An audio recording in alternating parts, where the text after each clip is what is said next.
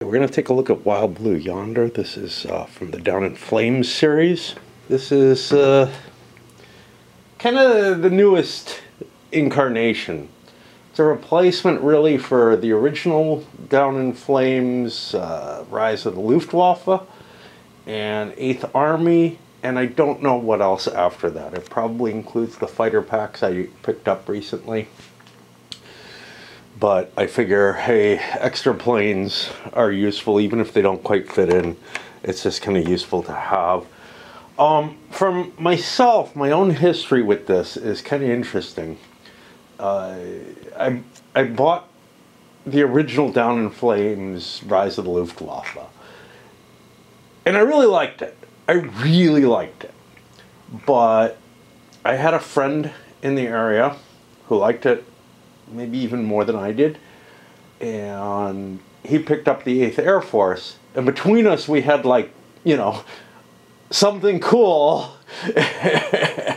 But the truth of the matter was, you know, it's not a game that plays very well solitaire, and I figured, look, you know, as long as we're in the same area, I can play with you, so one of us should have both of them. I didn't want both of them, he did. So I sold him my my first edition Rise of the Luftwaffe for about what I paid for it. Like, you know, I was like, yeah, I can part with it for what I paid for. I regretted selling it. It's, I think, the only game that I didn't have a duplicate of that I sold. And I have regretted it ever since. So and that was one of my lessons of don't sell games, especially things you like. But no, it's not the only thing that I regretted selling. I sold all my Middle Earth RPG stuff. Not some of it was Middle Earth, but it was Rollmaster Middle Earth campaign source material, and that stuff again I sold for about what I paid for it, and apparently I was kind of scammed by that. The buddy of mine who was offering to buy it, he, you know, made huge book on it because the books were selling for significantly more than they originally sold for. But again, in that case, I was thinking, geez, I'm not going to run Rollmaster again. But the buddy who actually bought my Down in Flames was really upset because he wanted to play in a Middle Earth campaign in Rollmaster, which I had run a couple of and didn't like. Anyway, fast forward, the next time I really see the game, I picked up Zero. It used to be on these shelves when they were in a different room, in a different state, but I picked up Zero, and I may have picked up some other things from the series. And I was planning on picking up Down in the Rise of the Luftwaffe and 8th Air Force, but they were always very expensive. And this is the replacement for it. That's why I got this. And part of the reason I picked them up and wanted them again was I thought my wife would like them. Well, we never got around to playing any of them. But it may be why I pre-ordered on this. But on the other hand, I do really like it, and you know, if I ever get to game with someone or with a couple of people, it's a lot of fun. And then when I was in Phoenix at Consim World, there was a guy, and I can't remember his name.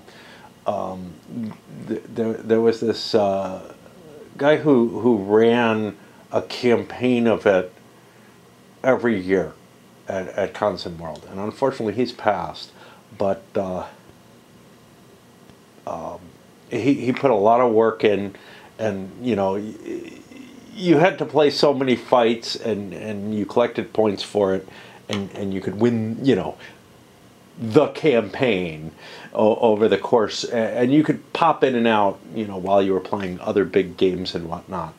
And I played a few hands there for a couple of years. I wasn't really into, you know, competing in it.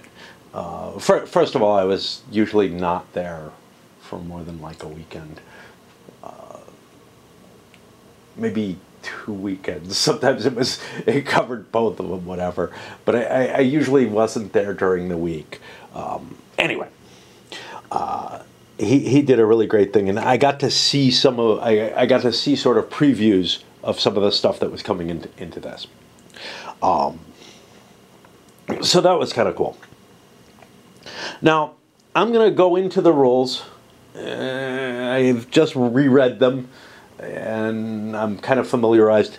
All I've read is the dogfight rulebook. I will go over another rule set if, and I expect I will, I do some of the campaign stuff, which involves all these materials here to track stuff along this line.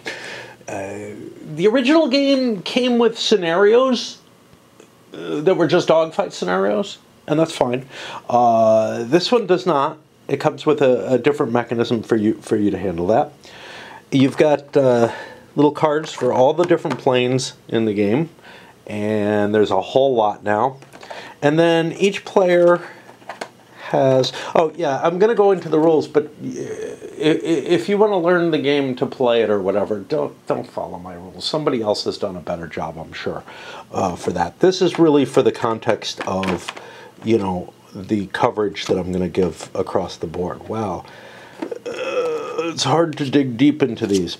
So, one thing that's changed in the game is that each player has their own, or each side has their own deck of cards now. It used to be they shared a deck of cards, and that sort of switches things up because I think some people complained because there were cards that there was like only one of. They were really, really impressive, like, you know, shoot down the enemy plane all at once, really cheaply, right? And you could draw one of, if you drew that, then the other player knew you didn't have, you know, that wasn't in the deck anymore.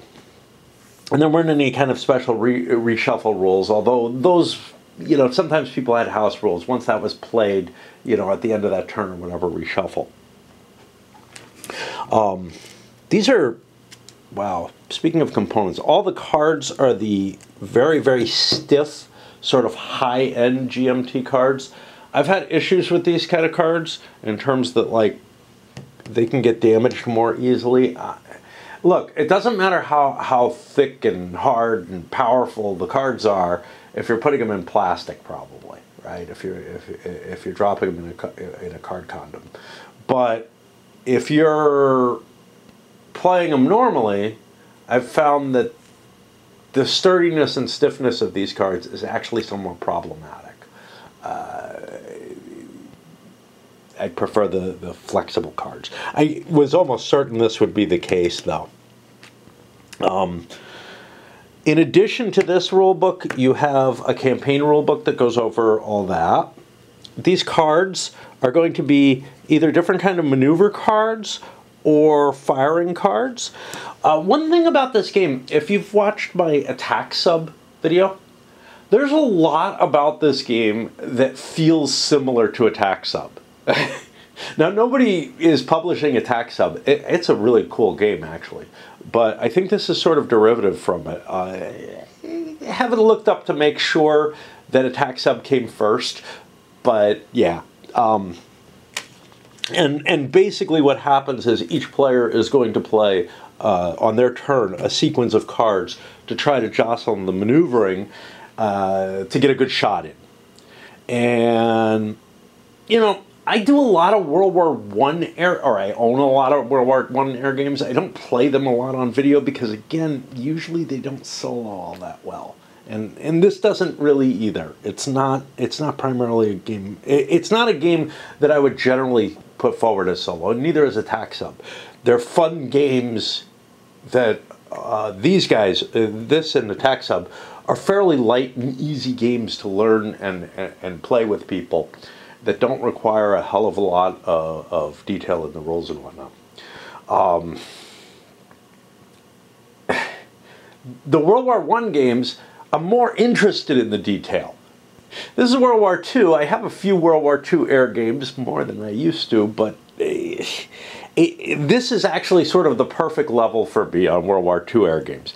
And I think they did a World War I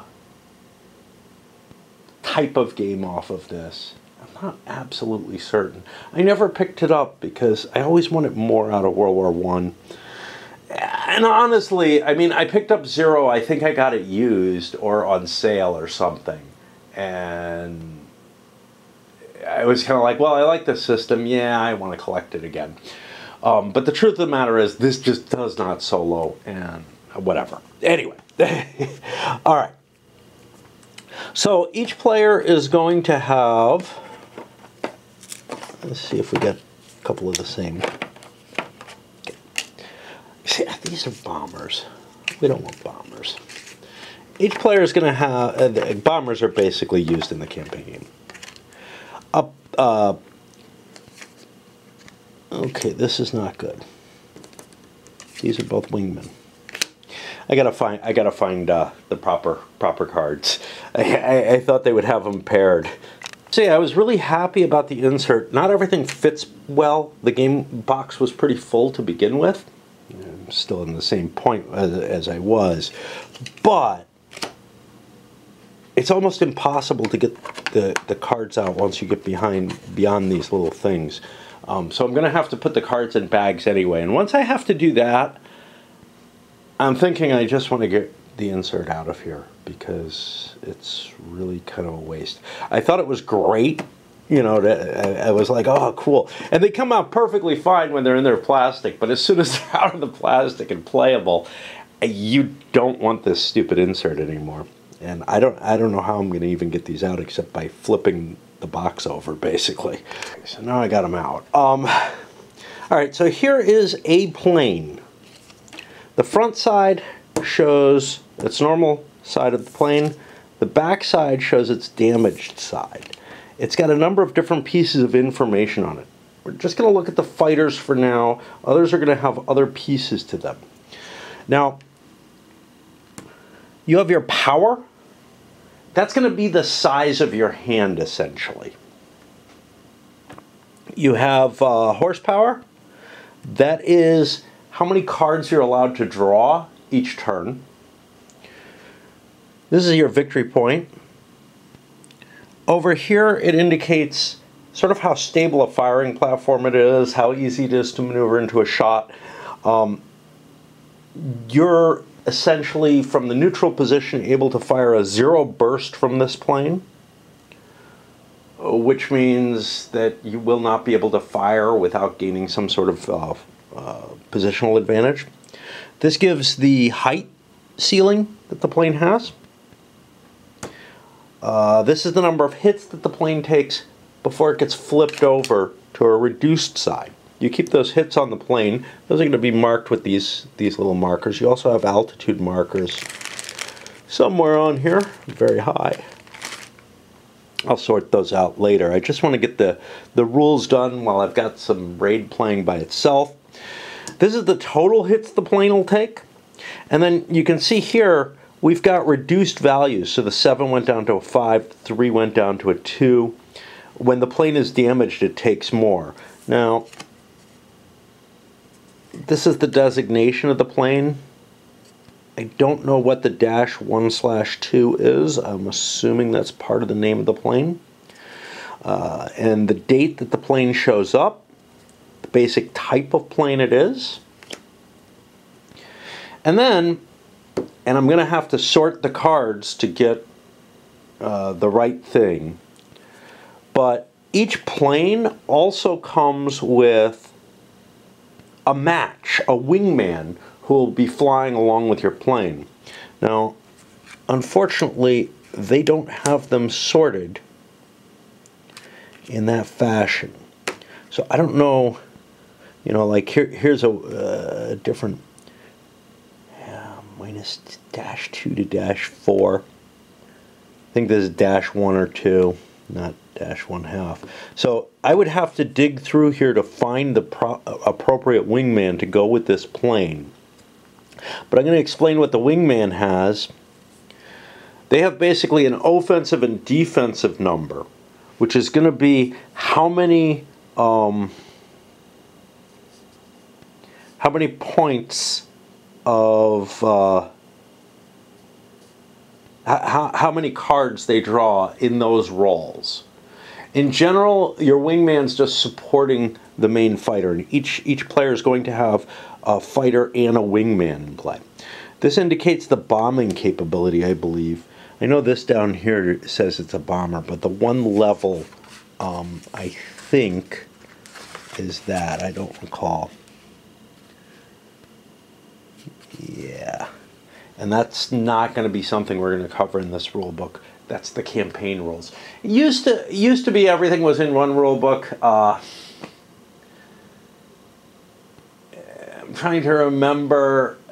I think bombing didn't even come into play until 8th Air Force, where they added the campaigns, and now they've segmented the campaigns out into their own rule book, where you're going to have goals and whatnot to reach and to take advantage of. And it doesn't make a lot of sense to do them in just fighter scenarios. Basically, if you're not allocating your bombers with protection and whatnot to various scenarios, it just doesn't make a hell of a lot of sense. The campaign adds a lot. It adds pilot experience, which was in the original game and has been pulled out.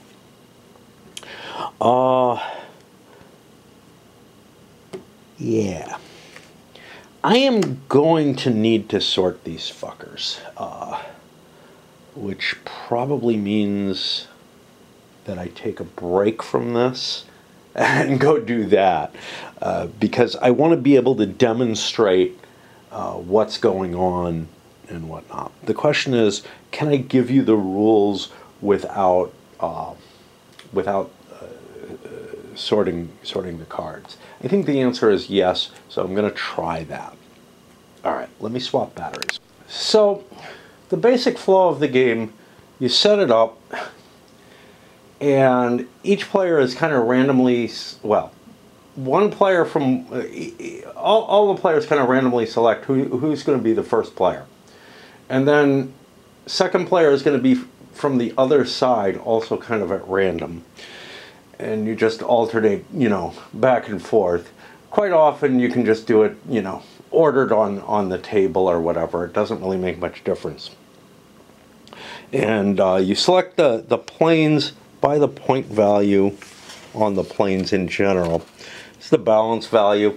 If a scenario, you know, if you want to balance a scenario, you look for, like this would be a 4-point plane. If you look at, I don't have his wingman, but the wingman for this other plane adds 1 to the value for the pair.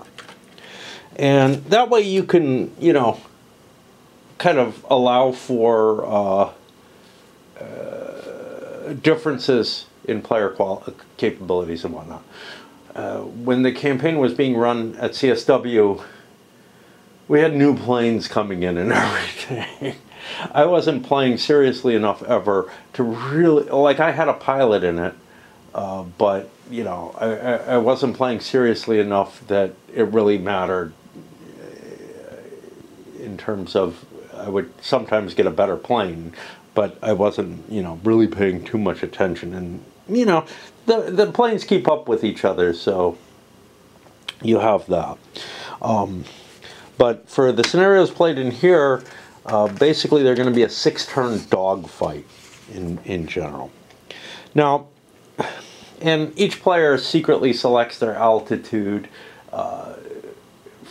for it. Basically, you have one player, in general you'll have one player per pair, per fighter and wingman pair, is the best way to play this. It's the most fun. You could be playing multiple planes per player. Obviously, if I'm going to be doing any of the campaign stuff or anything, I'm going to be doing that. And in fact, I'm probably going to be playing 2 planes per player for the first, you know, for the demonstration, because the game is not that interesting when you're playing just one pairing to one pairing. I'll pause and relight. I went shopping recently. And it's dead of night, of course. That's why I'm down here and not playing the other game upstairs. And I did not get anything, like, I didn't get any treats for myself. I got some bagels, which is kind of nice, but it's like, I don't know.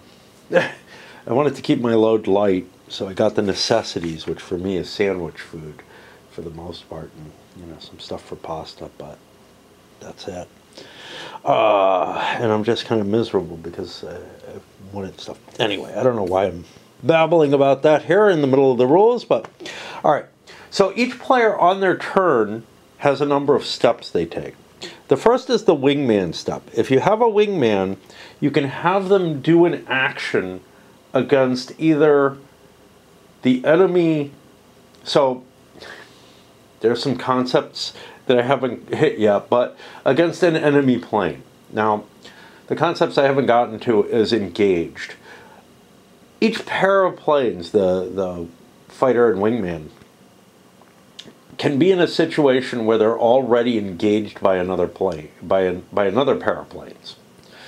And the wingman is basically restricted, if you are engaged, to fighting one of the engaged planes. If you're not engaged, he can just fly off on his own and do something, sort of. Anyway, what happens with the wingman when they take an action is they draw a little mini hand, and like I said, they have an offense and a defensive number.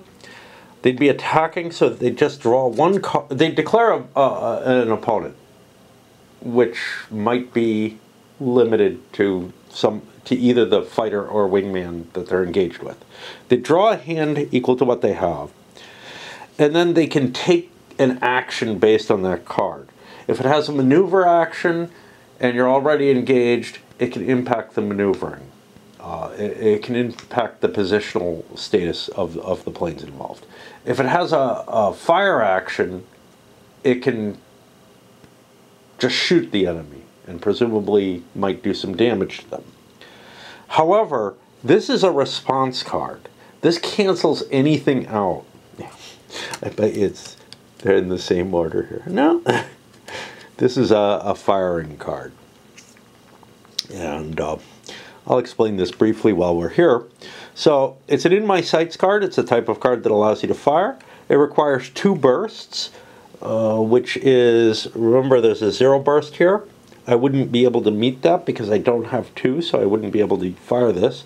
It gives you how many attacks it has. And then everything gives you some bombing information here in terms of what happens. Which we're not going to touch those rules. Okay. Okay. So your wingman draws his little mini, he declares his target, he draws his little mini hand, maybe he does something. In this case, I wouldn't be able to do anything on attack. This is just a response card, so I just discard it. Okay.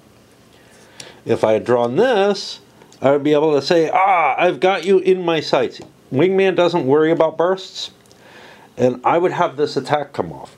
And if the other player didn't have a counter like the ace pilot, I would hit them, and I would do 2 hits, and I'd add 2 to their hit total. Then you're allowed, you hit the altitude step. Now, this removes the clouds marker, which is a new thing in the game. New for me, at least. Although it was present at the last time I played at CSW. Last time I played. And then you're allowed to adjust your altitude. In general, you can adjust it by 1 level. If you're climbing, you have to lose cards. If you're diving, you gain cards. In addition, though, if you're engaged with someone, it can break that engagement off. But if the other person has an advantage over you, or is tailing, to use the technical terms, but I consider that an advantage too, they're allowed to follow you on whatever maneuver you take. There might be costs, though. Then you're on your leader step. Like I said, you're going to have a hand of cards. So this may be stupid, but let's say I have this. 1, 2, 3, 4, 5, 6. Cards are sticky. 7. So this might be my hand of cards, and again, I'll have a wingman of the same type of plane, always the same pairing. There may be some kind of rules to allow mixed plane types, but that would confuse me, and it's not in this game. Okay, so I'd have this hand of cards, and what I'm allowed to do is to try to use maneuver cards to improve my position on an enemy plane, and then conceivably I could use fire cards to get an attack in.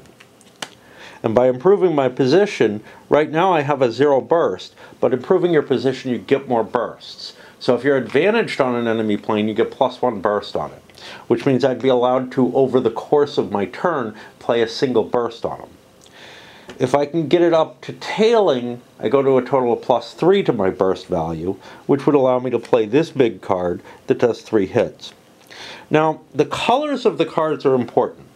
Blue are only allowed for you to make an attack. Sorry.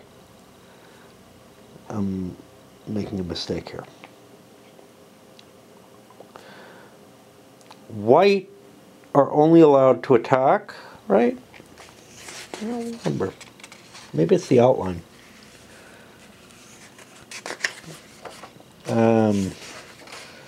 I'm not remembering the coloring here.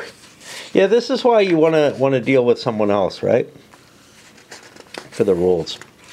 I mean, very clearly it says attack here, so yeah, this would not be a response in any sense of the word. So yeah, an attack card allows you to launch, to start an attack on someone.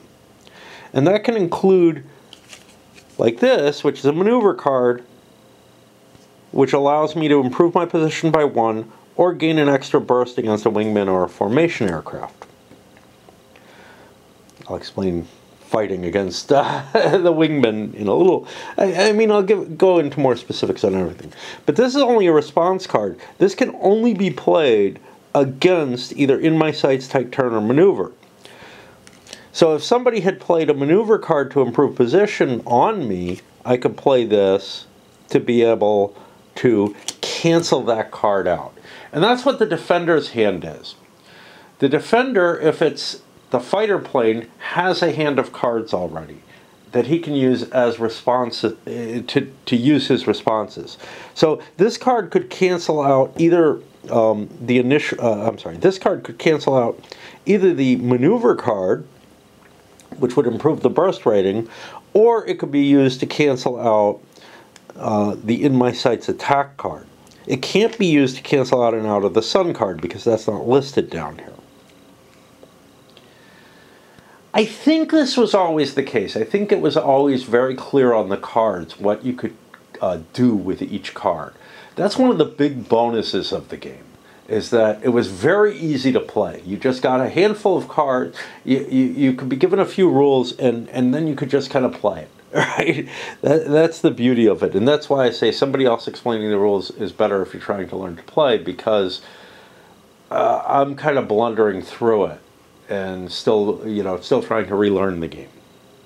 Why are you doing the intro now? Because I always do the intro first. It helps me consolidate the rules in my own head. And it also, shows some of the impact here. Okay. Anyway, during the leader step, you're going to play a series of cards, presumably trying to improve your position and or get a shot off on the enemy. Then you're allowed to discard as many cards as you like. And only the top card is visible. Nobody can look through the decks to see what's gone or not. So you kind of have to remember, which might be important. There are some very rare cards. And then you're allowed to draw cards basically equal to your horsepower rating, which can be modified by altitude and other things, up to your performance in hand. Now, it's important because sometimes you can have your hand size you can have a larger hand than your performance rating, even than your modified performance rating, and that's allowable. You're just not allowed to draw more cards in that case, unless you discard down below it. Okay. Now, after everybody takes their turns, you go to a final step, which in this game is simply you mark the turn marker up. And that's only really important because dogfights are limited to 6 turns by the scenario rules for this. They could go longer if you want it, you know. It probably doesn't make sense to say fly it as long as you possibly like. Eventually the planes are going to run out of fuel, so the 6 turns is kind of a nice compromise. You can probably, you know, in almost any case, you're going to have enough fuel to, once you engage the enemy, to fight the 6 turns, presumably. But, you know, the game doesn't really track that. But it might, in the campaign game, and I don't remember how it handles this, but it might have, you know, one player is allowed, must break off, or certain planes have to break off after a certain amount of time or something like that. And it could be different for each. I could easily see that kind of mechanism in play. Can't guarantee you it's there. Okay, so that's the basic flavor of it. And then they go over how you set up. Everybody has a handful of cards equal to their performance at the beginning of the game. You could work rules in optional rules like a mulligan or something like that if you don't like what you have. That I thought that used to be in the rule book, and I don't see it here. I know at CSW we played, or CSWE, we played with mulligan rules. Basically, you discard your hand if you don't like it, and you get a hand with 1 card less. So, you know, it's not optimal, but if you have a shitty-ass hand at the beginning, and the way he implemented it, and I don't remember if this was the base rule, was that actually happened as the play orders determined. So play order's kind of interesting. On the first turn of the game, you randomly select one player who's the first player, right? They then take their turn, and if there's a mulligan, they get it at that point. Then the second player is, I believe, randomly selected from the next side? No. You randomly select which side goes first. And they pick one of their fighter wingman pairs to go first. And that player takes their entire turn. I think you were allowed to call the mulligan either. It's not in the rules, so and I'm not going to play with it in this, but I think you were allowed to call the mulligan either when you were selected as a target or when it was your go. Which, again, I don't know. So victory for the game, basically each fighter that you destroy gets you 5 victory points. Each fighter of the enemy side, obviously, that's either damaged or disengaged voluntarily before the end of the 6 turns gets you 2 victory points. And one side or the other just gets a win based on that. Some of the fighters are going to have a gunner associated to them.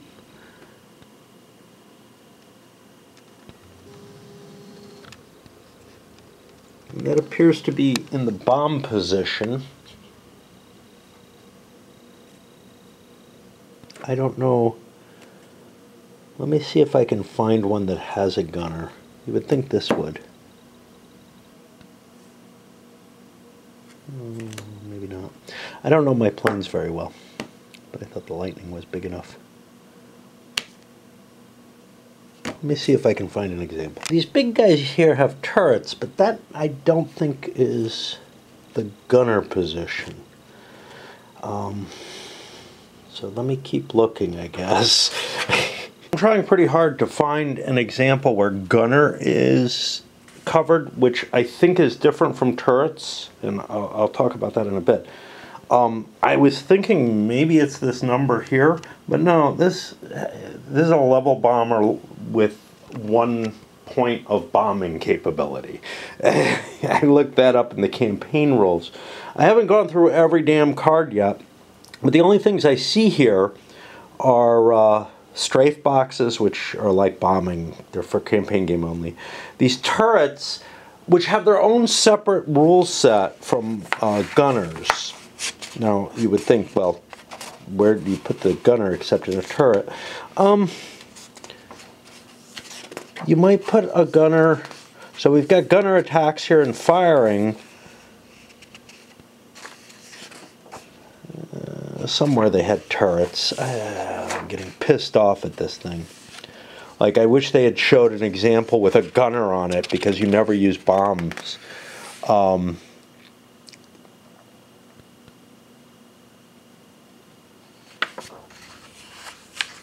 Maybe it's indicated here. This is why my rules or explanations are valuable, because they do show you, you know, the difficulty in coping. And you know, here I am, somebody who knows the game, but I don't think I've ever played one with a gunner in it. And we're looking here, let's look gunner. Some are equipped with gunners as well. Gunners protect. Gunner acts like a burst rating, limiting while this, that, the other. It's not there. So here I have this turret defense 1 star. Turret support 0. This is not anything like what's described in this rule book. So I think it's campaign rules for the turrets there. And the only thing I can say is I can't find something that just has gunner listed on it, but I know that there aren't concepts of defense or support on the turrets, on the gunner rules, right? There's no division of capability or anything like that. So this is for formation flying, which is a completely different rule. I'm going to keep looking, I guess, but I'm getting really pissed off because I'm trying to play raid upstairs and expending fucking resources while I look here, and this does not give me what I need for this scenario at all. It has a, not this one, this one. So this has a picture which shows bomb and gunner, and they both point to this stupid little bomb here, which means nothing, right? It's this and this. So this differentiates it from torpedo bombers and whatnot, which have their own special rules. So if it has a torpedo, it uses a different kind of bombing rule. But it also says gunner here. And that points to that same little bomb. Both of these point to this, which is not all that useful, right? And certainly this is not the gunner. The gunner is not a bomb, okay? So, yeah, I'll be back down. But I'm getting very, very frustrated with what this is trying to represent here. The rules were simple enough for someone who knows the game already to kind of skim through and tell you what they are. I have gotten nothing that tells me what I should look for here at all. Not yet. I even am cutting into here to look in the extended example of play. It doesn't show anything different from what we've looked at. It doesn't show anything with a gunner on it. That was just sort of a, gosh, I hope that I'll have it. but yeah, I don't fucking see it. So this has really gone south real fast over this rule. What I may do, I mean, I've been fucking searching through the cards for something that looks different from the turret and from the gunner, and I'm not fucking seeing it. And I'm getting really frustrated because this is the time that I have right now to do the rules, and that's all I'm fucking doing. and you know, there's nothing in it that shows it except for these turrets. And the turrets are not, as far as I can tell, gunners. Let's look at the turret rules. Where did we find them?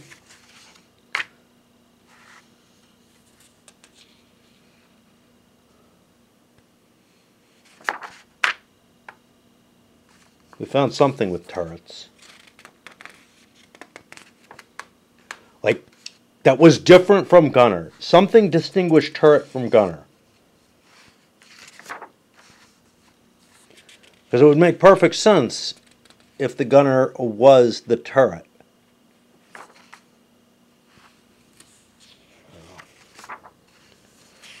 Maybe it is. Maybe it is.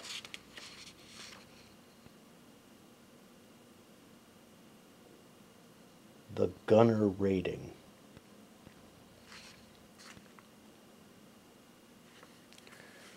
Acts like a burst rating, limiting the in-my sights are out of the sun. They can be played. The difference is when the burst rating applies when your leader is neutral, advantage for tailing. Yeah, I mean, the idea of the gunner is they can shoot out the sides and back, basically. So if you don't have the advantage on the opponent, you're allowed to shoot. I'm beginning to think that the turret is what's supposed to be there, but I thought I saw a fucking rule that distinguished turrets from gunners.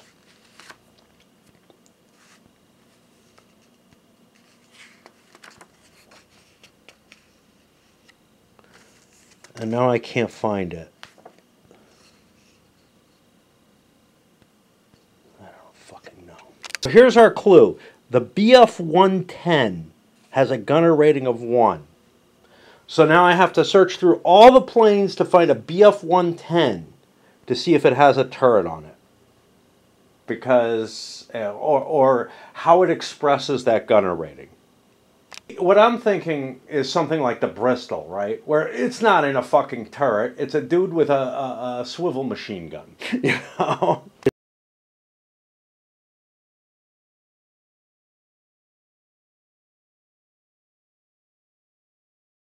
So here's a BF-110C, and it does not have anything that indicates a gunner. We'll keep looking.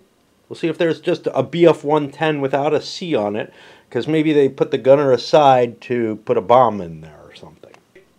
No, it's right here, right in front of me. It says gunner. Not where the picture pointed. Picture said... What did picture say? Oh, maybe this line... Ah, there it is. There it is. This line is invisible to me. There is a gunner on that plane.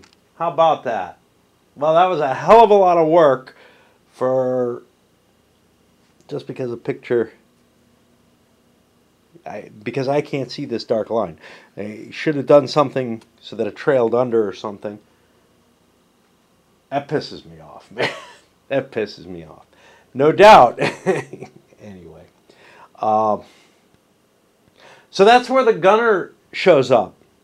Shows up under the burst rating. Not over near the bomb where it looks like this is pointing. Okay. Well, remember, watch somebody else's video if you want to learn how to play. Yeah, I'm pissed as all hell now. All right, I'll go go set up my raids on auto so I can come back down. Okay, so we have finally gotten through all of what the cards represent, and there's a couple of little minor things here.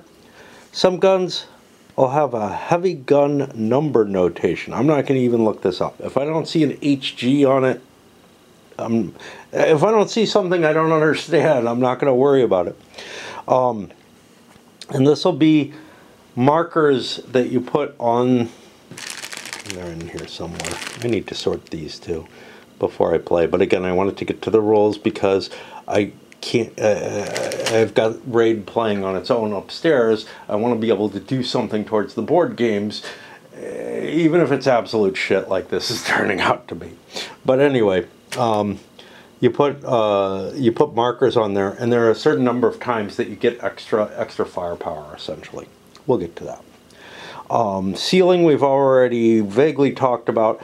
There's an altitude marker on the plane. You can't go above your ceiling. Sometimes damaged planes will have a lower ceiling than the undamaged version.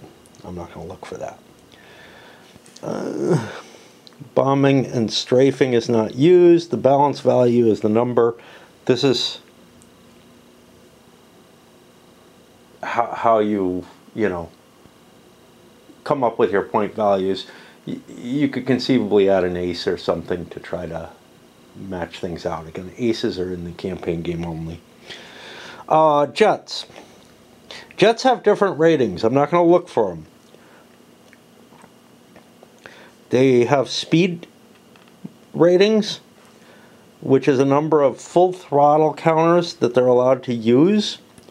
These are basically extra maneuver capabilities. They're the equivalent to a full throttle card and allows you to do whatever a full throttle card allows you to do. And we'll get into what the different cards actually allow in a bit without pawing through them. And like the heavy gun, there's something you expend and get rid of. Now, like your hand of cards, right? You have a, what do you have? You have a performance, which is your hand of cards, and a horsepower, which is the number of cards you get to draw every turn. Your speed is the number of full throttles you start the game with, but your thrust is how many full throttles counters you get back every turn. So jets are going to have an additional maneuver capability just baked into them when you fight with them. Of course, they're going to come in very late in the war, and we probably won't see very many. Because I probably will not play a hell of a lot of this. Like, I may get through, I may do a campaign, but I don't know. Because I just don't know how much fun it's going to be to play out the scenarios solo. But I'm thinking I may play them out solo without videoing everything, which might be kind of cool. Okay. Wingmen, they have the same damage ratings on their planes as a non-wingman plane would have. They're equivalent, and that's kind of important because whatever damage a wingman has, if your main fighter goes down, the wingman will replace it.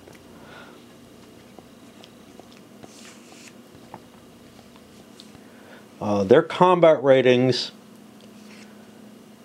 we didn't go into the effects of altitude on the leader ratings. Here we go. Okay, so horsepower, at low or very low altitude, you get an additional horsepower because the air is thicker and the little propeller can catch it better. I wonder if that's true with jets as well. It looks like it is. At medium altitude, your horsepower stays the same. At high, you lose 1 horsepower, unless you're turbocharged. At very high, you lose 2 horsepower, but you only subtract 1 if turbocharged. Horsepower, remember, is the number of cards you're allowed to draw. Okay. Now, for the wingman, they have their combat ratings at high altitude and very high altitude. They lose a point. Well, at high altitude, they lose a point from their defensive rating. At very high altitude, they lose 1 from both offense and defense. remember, their offense and defense is a combination of maneuver cards and fire cards, but in a way it's the same for the main fighter, right? The number of cards you draw, if it's getting reduced, you're not getting as much offense as well as much defense. So it's kind of matches that. When you're at higher altitudes, your wingman's not going to be able to do as much for you. Wingmen can have heavy guns. They start with the markers in that case. Their ceiling is going to be the same. And then they have a modifier to the balance, which is just added to the points. The pair has both things. Now it's possible to play where, you know, like one plane doesn't have a wingman or something like that, just for balancing the scenario or whatever. And obviously the campaign can generate situations as well. Some planes have some special stuff. If they're rated as agile, once during their own turn they can treat any card as if it's a scissors card. Unlike other fighters, an agile aircraft engaged with a dive bomber may follow it when it dives. That's a campaign thing. Normally the campaign stuff is this pale gray. The little red marks are changes from, I guess, Zero's rules, the most recent of the original.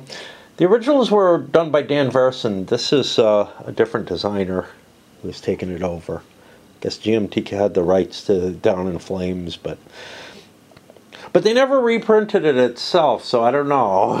Things might have been weird. Multi and single engine. I'm ignoring this because it's just informational, the carrier aircraft. All fighters are single-engined unless they say multi-engine. Multi-engine planes are not automatically shot down by an engine hit card. And bombers are the medium and heavy bombers are multi-engine unless marked otherwise.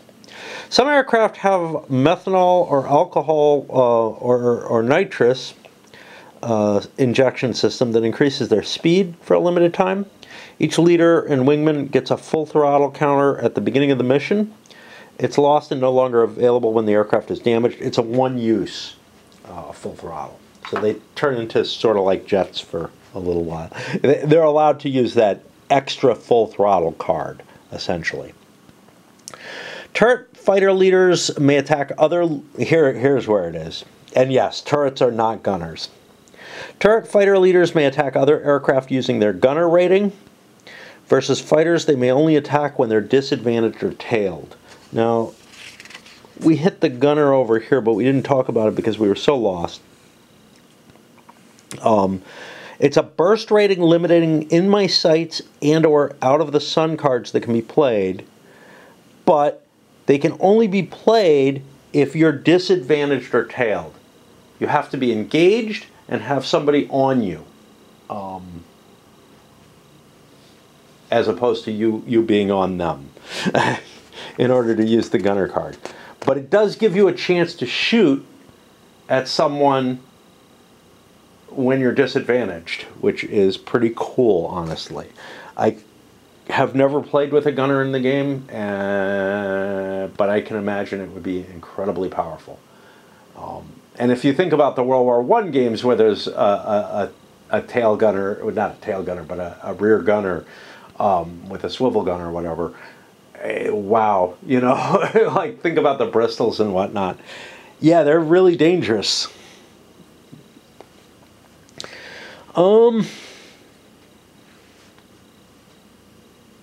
Turret fighter wingman play normally. Yeah, because the wingman is just a wingman. All right.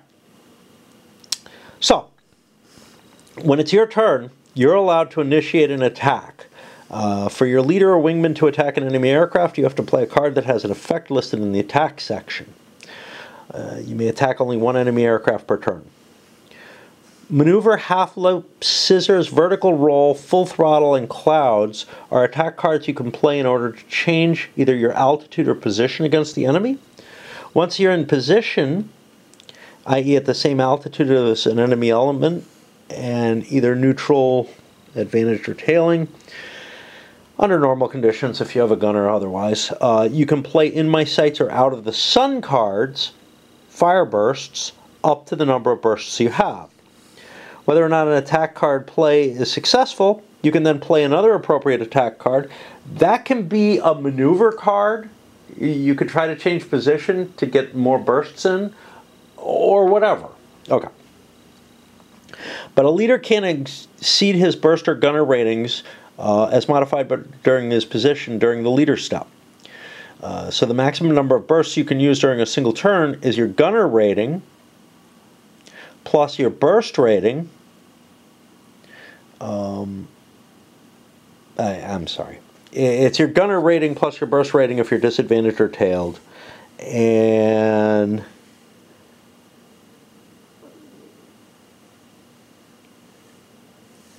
yeah, okay. So the maximum number of shots you can totally fire is your gunner rating while you're disadvantaged or tailed, plus your actual burst rating, which is your normal fighter rating, plus up to 3 if you get yourself into a tailing position. Now, you can start the turn, be disadvantaged, fire your gunner, and use his bursts, then do some maneuvers, getting your plane into position so that it's now tailing the enemy, and then you can fire your burst plus 3. So you can throw a lot of firepower out. You probably won't have that much in your hand, though. Now, whenever you're a target of either maneuvering or firing attempts, you're able to play a response card that cancels it out. The card has to indicate, so for example, this gets rid of in my sights, tight turn, or maneuver. I can play this response card to cancel one of those actions. Then the attacker is allowed to play a response to the response. If he has a response card that lists tight turn, he's allowed to play that. Let's take a look at what some of them, what these do. So an ace pilot card can respond to any attacker response card, cancel anything out, including an ace pilot. A barrel roll, and these are sort of like the wild cards, right? These are the I can stop anything, and the only thing that can stop them is an ace pilot. A barrel roll card responds to another barrel roll or an in my sights card. So it's an attempt. The first one would be an attempt to get away from some firing, but you can follow it up with a barrel roll, like the attacker can use a barrel roll to cancel out the barrel roll. Chop throttle. Not used to this, this is new. It responds to another chop throttle or an in my sights card, but it can also respond to a full throttle card, but only if you're neutral, disadvantaged, or tailed. We don't know what a full throttle does yet, and that's important because people have counters for them. So let's jump down to that. A full throttle card or counter responds to an in my sights card, a maneuver card, or another full throttle. That doesn't really help. We don't know what a full throttle does. I want to see what it does because it's something that has a counter, and this really should tell me. So hold on. Remember, I was looking for the colors to talk to you about? So a card that's blue on the left is just a response. A card that's red on the left is just an attack. A card that's white does both. Here's a full throttle. So again, it has the responses listed, great. But what it didn't tell me was what it does. It improves position by 1 toward neutral if disadvantaged or tailed. So you're able to basically use your speed to get away from the enemy and put yourself in a neutral position. You can't change who you're engaged with in mid-turn, if I recall correctly. So I couldn't full throttle, get myself into neutral, and pick a different target. I have to stay with that same enemy that's been firing at me. But if I end up neutral and I start a new turn neutral, then I can choose a new target to maneuver against. And that's important because, well, for a number of reasons. But as the attacker, I'm doing, well, as the active player, I'm doing something and forcing the enemy to maybe play some cards, use up some of their hand. It's kind of to my advantage to keep dealing with them. But there might be someone who's already been picked on and had their hand pillaged. And then, you know, if I'm already engaged with someone, I'm too busy with that person to go pick on someone who's, you know, being molested by someone else. If that all makes sense. And I'm sure it doesn't. Okay, so we found the full throttle. That was the special card that we have. Agile is also interesting. That allows scissors. That's, I believe, just a response card to scissors or tight turn. Let's go back up. Tight turn responds to in my sights, maneuver, or another tight turn. So the chop throttle is allowed to respond to a full throttle, right? But only if you're neutral, disadvantaged, or tailed. So what's going on there? Let's look at this. So if a full throttle is being used as an active card, the enemy's trying to pull away, chop throttle is not going to do shit against him because you've got the advantage at that point. But in a response, let's say I'm firing at you. Yeah, so it's very unlikely that chop throttle is going to be used against a full throttle, because let's see, if I'm shooting you,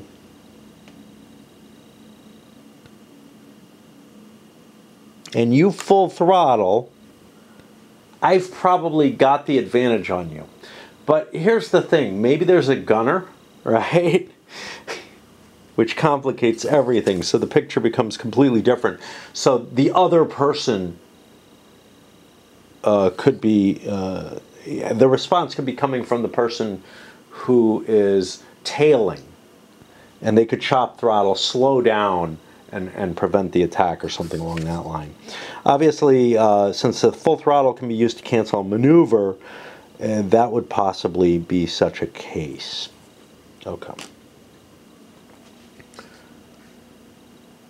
And also, yeah, so also if I full throttle to get away from you and get it towards neutral, and you full throttle to chase me, then I can chop throttle and end up in a position that's you know, towards neutral. Okay. All right. Scissors responds to scissors or tight turn. Vertical roll.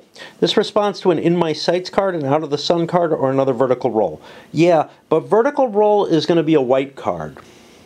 And some of these others may be too. And that,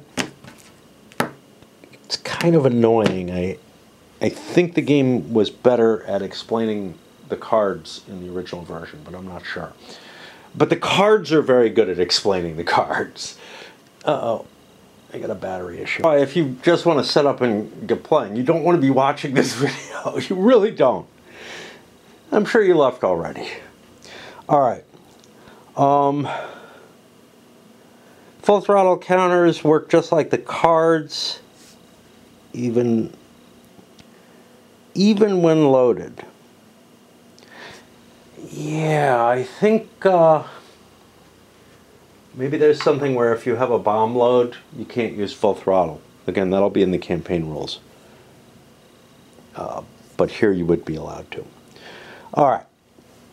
So there are 5 relative positions planes are allowed to be in. And let's take this BF 109 and this thing.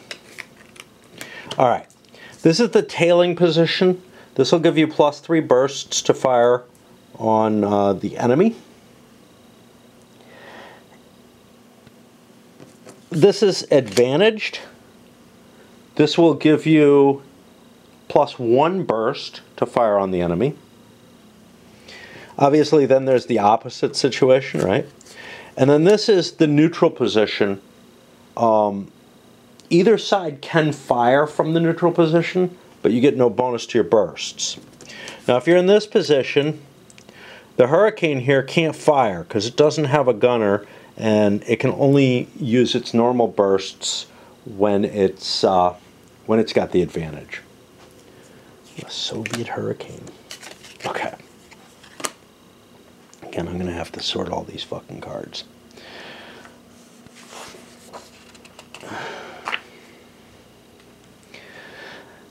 You play cards to change your position. You play a maneuver card. That'll change your position by one position from tail. Oh, so here they do explain them all. They just don't have the cards consolidated, which that's fine. Is it? Yeah, because this is the response section. This is the attack section. Okay. So the maneuver card will improve position by one from tail to disadvantage, disadvantage to neutral, across the board. You can do any 1 point improvement. Half loop improves your leader's position by 2, but it can't be used to change position by only 1. So you can't play it when you have the advantage, because that would send you above. Whoops. Okay. A full throttle played as an attack will improve your leader's position by 1 only from tailed or disadvantaged towards neutral. It can't be played if you're already if you're neutral, advantaged, or tailing. A scissors will improve your position by 2 from disadvantaged to advantaged. It can only be played if you are disadvantaged or if you're attacking an enemy lone leader that is disadvantaged. Or that is advantaged, I'm sorry. That is a special case that we get to later. A clouds card, now this is totally new. Played as an attack by your leader will change its position to neutral, regardless of the starting position. If played during the last turn of the game, your element must immediately and automatically disengage. Otherwise, place a clouds marker on the leader's card to show it's in the clouds until the altitude step of its next turn, at which point the marker is removed. Now, while you're under clouds, several restrictions. You must immediately select an altitude at which you will end your next altitude step by secretly playing the appropriate marker face up under your leader's card. Normal restrictions will apply as to what happens when you change altitude. You cannot, but you haven't done it yet. You're just plotting a change in altitude while you're in the clouds. The other guy can't see you, doesn't know what you're doing. It's being secretly placed. You cannot play any more cards during your leader step, and you skip your discard, draw, and wingman steps. This is a big deal. Skipping your draw step sucks. How can you... Why would you skip your wingman step, though?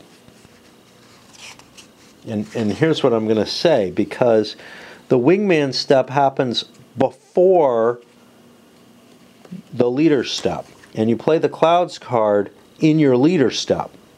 So I feel like that's an error, that your wingman is going to be allowed to do something before you do the cloud marker. Maybe you skip your next wingman step. That seems unlikely as well. Skip your discard. Yeah, I don't know. Enemy aircraft. Maybe you can't go into the clouds if you took a wingman step. Again, not clear. Enemy aircraft cannot attack your leader or your wingman. In your next altitude step, remove the clouds marker, lift the leader's card to reveal the chosen altitude, and adjust your altitude as appropriate. If you put something illegal in there, I don't know what the hell. You stall and crash. I don't know. A wingman cannot play clouds as an attack card. It is so marked. A clouds card played as a response never causes a positional change. Can be played as a response. I don't know what's up with that.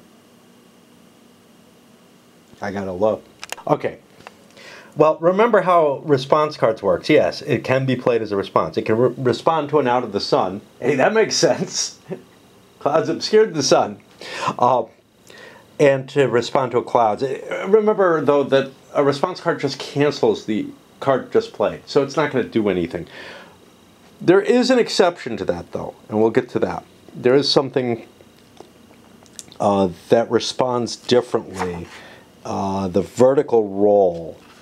If you're canceling a vertical roll, I think you may follow the enemy. We'll have to get to that. That's going to be in the altitude rules. Okay.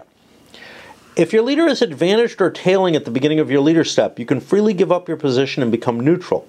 By doing so, you're free to play cards and attack a different enemy leader, a wingman, or a bomber. But you can only play cards against one enemy aircraft during a single leader step, which I kind of tried to explain before. All right. We talked about what you can fire or not. Engagement. You can only be engaged to one enemy leader at a time. If you're disadvantaged or tailed, you're not allowed to play bursts except with a gunner, or a turret apparently, in which case you may fire upon an engaged enemy or a leader or his wingman. The wingman of an engaged leader may only conduct attacks against either the engaged enemy leader or his wingman. And neither the leaders nor wingmen of other elements can attack an engaged leader except one special circumstance, which is what we were talking about before. It's the scissors situation. They may attack an engaged leader's wingman, however. Alright, if an enemy leader without a wingman is advantaged or tailing, your unengaged leader or wingman at the same altitude can attack as follows. First, your unengaged leader or wingman must play one or more maneuver, half loop, full throttle, or scissors cards until the enemy leader is no longer advantaged or tailing the friendly leader. The enemy leader may respond normally to cancel these out. Once the enemy leader is no longer advantaged or tailing, you may attack him normally, taking an engagement on him now. So you've stripped him away from who he was following by playing maneuver cards and whatnot.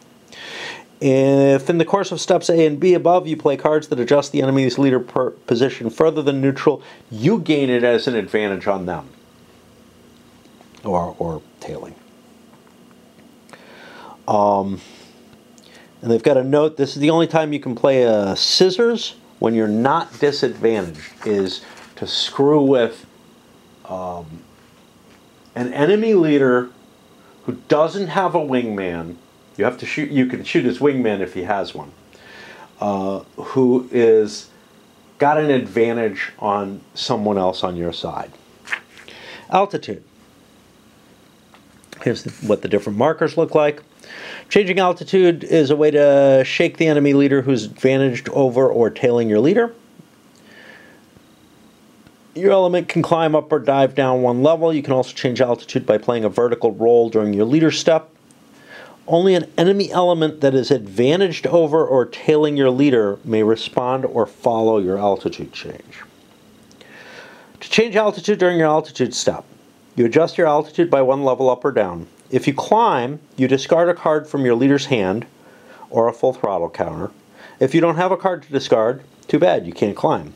If you want to dive, you draw a card from the deck into your hand, even if this gives you too many cards compared to your performance. If you are advantaged over or tailing an enemy element, you lose that position, return to neutral, and become unengaged. During the next leader step, you can pick a new enemy to engage as you wish, because you're unengaged. But there's not much you can, there's nothing you can do. Like if you change your altitude, if you were tailing the enemy and you decide to climb, you've disengaged, and there's really nothing you can do anymore. You might be able to pick on, no, you can only play cards against one leader, yeah. No, that, during the next leader step, yeah, the altitude comes before the leader step. So, yeah, it's in the same turn. Okay. It goes wingman, altitude, leader. Alright. If you were disadvantaged or tailed by an enemy element, that element may choose to follow your altitude and maintain its position. A tailing enemy can follow immediately by performing the steps A through C. Change the altitude marker, discard or draw a card. An advantaged enemy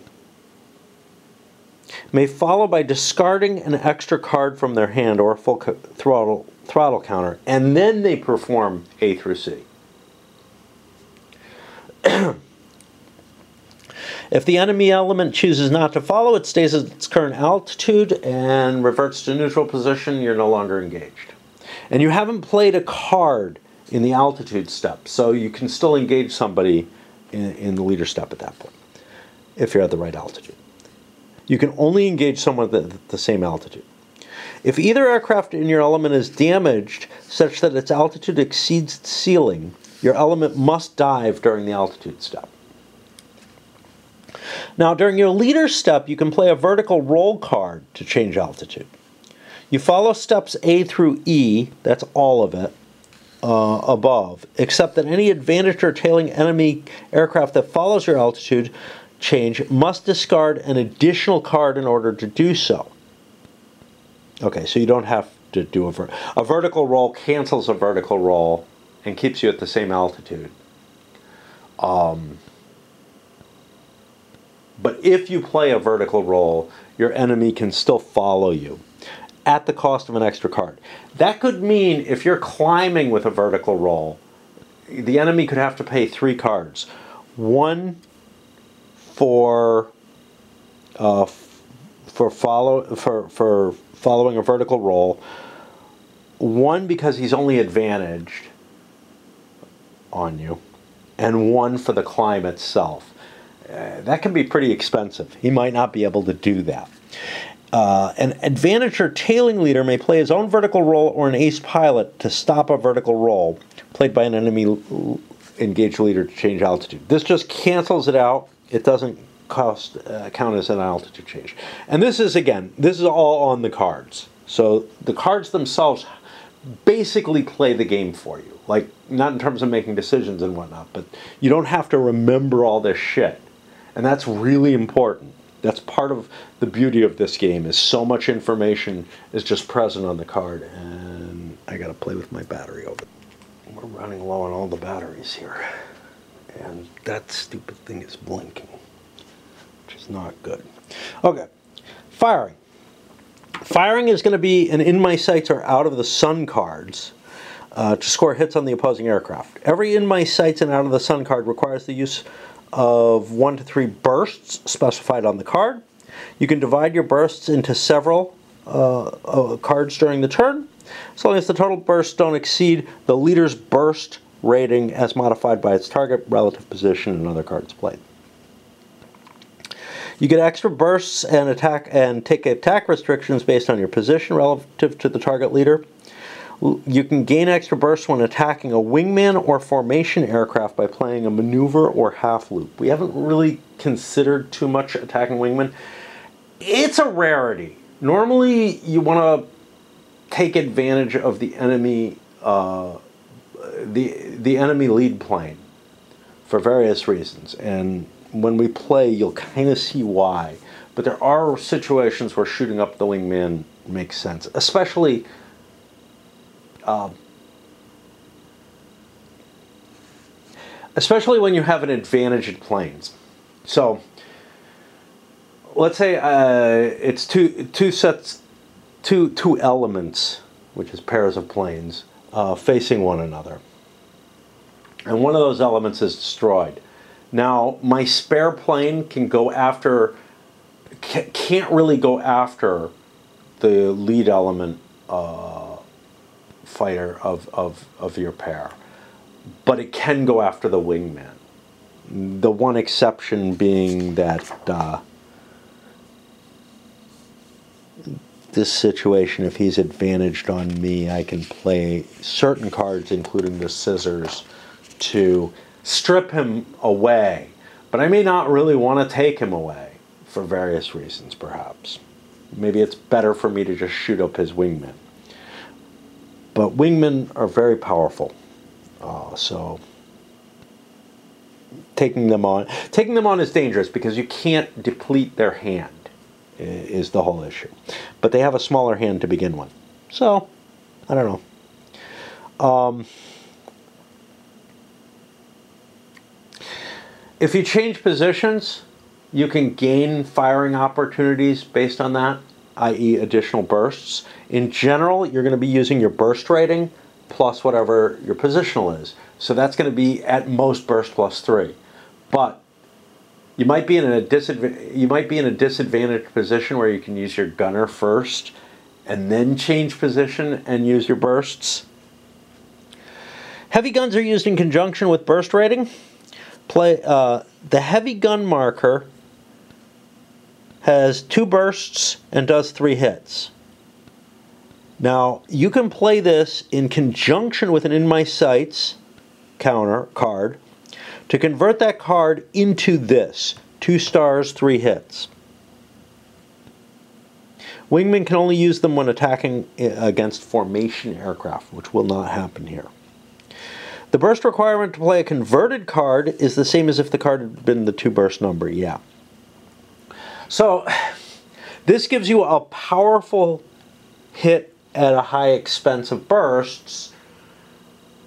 You may not have as good a card, you may not have the card you want in your hand, but you can replace a different firing card with that. So maybe you have like a 3 burst card and you can't get to 3 bursts, then you could use this in its place and it cancels it out and turns it into a 2 burst, 3 hits.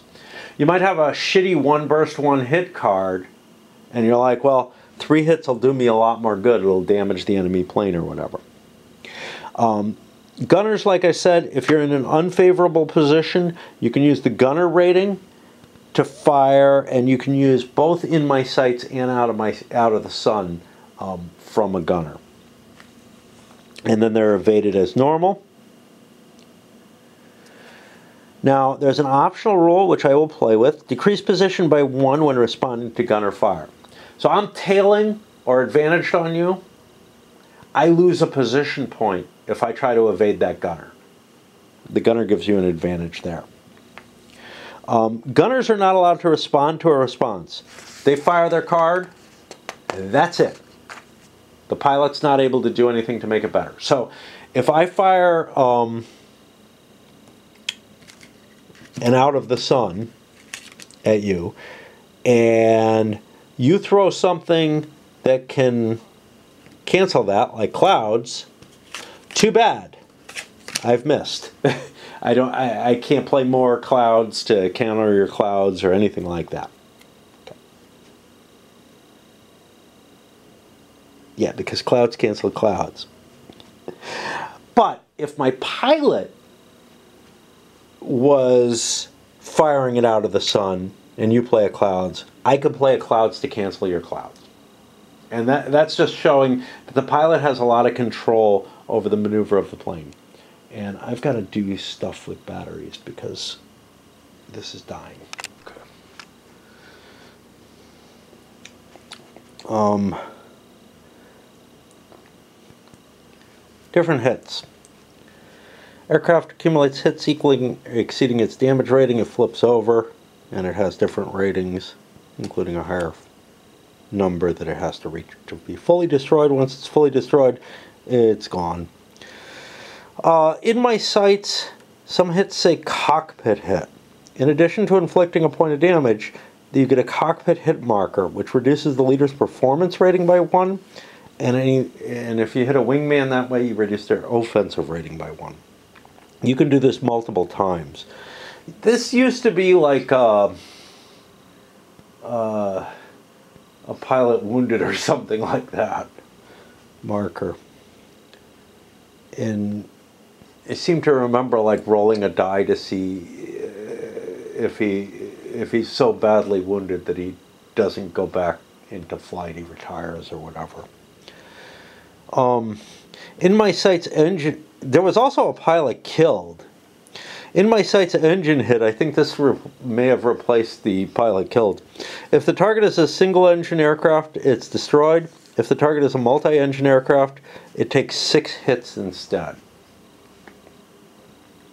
This makes sense with the bigger planes being present. In My Sights fuel tank hit, the target aircraft is immediately destroyed. Heavy cannons. If a burst or offensive rating of the firing aircraft has a plus number, and the indicated number of hits to the hits is added each time you successfully get an in my sights or out of the sun card played.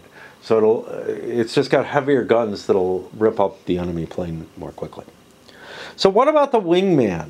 The wingman has a whole bunch of special stuff going on. So wingmen don't have their own cards. During their wingman step, they're allowed to attempt to attack. You designate the target, and it has to be somebody you're engaged with if you're engaged. But they won't cause an engagement. Then you draw a mini hand equal to the wingman's offensive rating, modified by altitude. When the opponent announces he's attacking your wingman, he first plays an attack card. Then you get a mini hand equal to your wingman's defensive rating. Now, see if we can find a wingman around. Here's one. So the offensive rating, he'd get 1 card to attack with. Defensive rating, he'd get 2 cards for a potential response. Don't bother drawing unless the attacker can do something to the wingman, because he might not have anything. He might not have an attack card, an out of the sun or whatever. Okay. Wingmen generally attack and respond in the same manner as leaders, but they have some differences. They're restricted to whom they may attack. They have no burst limits when they attack. You can play all in my sights and out of the sun cards you draw during your wingman step. When your wingman successfully attacks an enemy leader with a maneuver, half loop, full throttle, or scissors card, your leader's position will be improved with respect to that enemy leader. But those cards have to be, I believe, played within any restrictions. So like a half loop, you still have to have room for the 2 switches. The scissors, you have to be disadvantaged or whatever.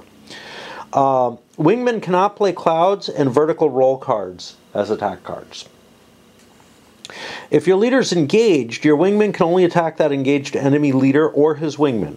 If your leader is neutral, your wingman can attack any unengaged enemy leader or any leader without a wingman that's advantaged or tailing, or any wingman.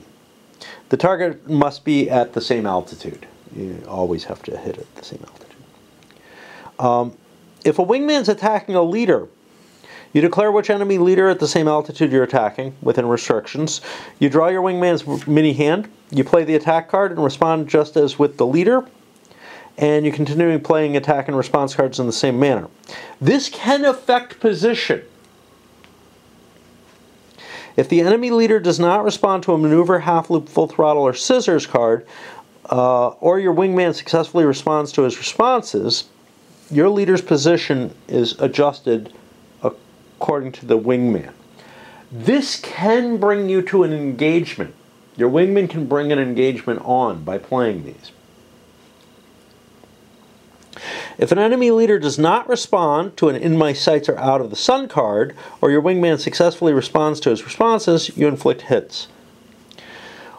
If a wingman wants to fire at a wingman, declare which enemy wingman you're firing at, again within restrictions. Draw your mini hand. If you have an in my sights or out of the sun, your opponent must draw his wingman's mini hand based on his defensive rating and altitude. You can play an in my sights or out of the sun and respond just as with a leader. You continue playing firing and response cards, and maneuver cards in general aren't going to help you unless they're also responses to an enemy response. Okay, if a leader wants to attack a wingman, you must have at least 1 in my sights or out of the sun card in your leader's hands to declare an attack on a wingman. Once you declare the attack, the opposing player draws his wingman's mini hand. Relative position doesn't change the number of bursts allowed. However, you can play maneuver or half loop that'll increase the number of bursts that you can fire on that wingman. A maneuver increase your burst by 1, a half loop by 2. This is sort of a one, the maneuver only lasts for this turn on the wingman, but it can clear a problem out of the way. You are not limited to gaining at most 3 additional bursts. You can play like 2 half loops and add 4 bursts. When attacking a wingman, the number of bursts your leader may fire is equal to your burst rating plus all of the gains you get. Gunners versus wingmen. A gunner can attack an enemy wingman only if that wingman's leader is advantaged over or tailing the gunner's attack, which would allow you to attack the plane. If your wingman is shot down, its card goes off to the side and it counts for victory points. When your leader's destroyed, you discard your hand of cards. You remove all the hit markers from your leader card. All hits and damage status of your wingman is now converted over to your leader card. Any aircrew, full throttle, or heavy guns that the wingman still has will go over. Your wingman card goes to the side as victory points. And you draw a new hand of action cards, but you get one less card. This is a one-time thing for having just lost your leader. Disengagement. There are times when running from the fight is your best choice. You can attempt to remove your element from combat through voluntary disengagement instead of playing cards during your leader step. You draw a card from the draw pile. You find the card under the card drawn column of the disengagement table for this level. Now note, an in my sights with engine or fuel tank or an out of the sun card will destroy your plane. And other things will damage your plane, which could actually end up being, in the case of the in my sights 3 burst, it could actually end up destroying you if you're already damaged, which you might well be. But then there are level modifiers which change this. So if you're tailing the enemy, you drop down 2 levels in terms of the damage that you take, etc. There's a number of different factors in play here that can modify that. And then you do the same damn thing with the wingman. If your leader successfully plays a cloud card as an attack during the last turn of the game, your element must immediately disengage. We already hit that. Kind of think you should be able to disengage from clouds automatically, and I don't see it there.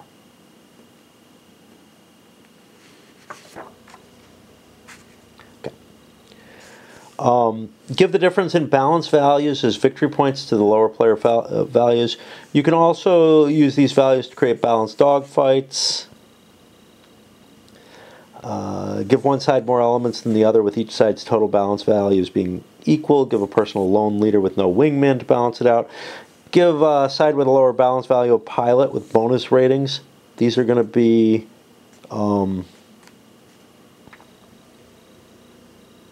handled in the campaign rules, though,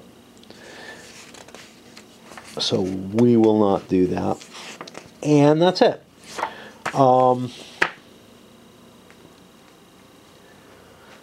So yeah, that's the core of the dogfighting rules. I don't think I'll be playing any tonight. This morning it's like getting on 6 in the morning or something. It's still dark as hell out, but I've got a lot of sorting to do. I gotta sort the counters. That's not going to take much effort. What's going to take a lot of effort is sorting the planes so that I can find wingmen for my fighters. I don't know why they're not co-located. That I find really, really disturbing. So that's going to actually take me quite a bit of time. An unexpected factor in this. But yeah. And I'll send this up, and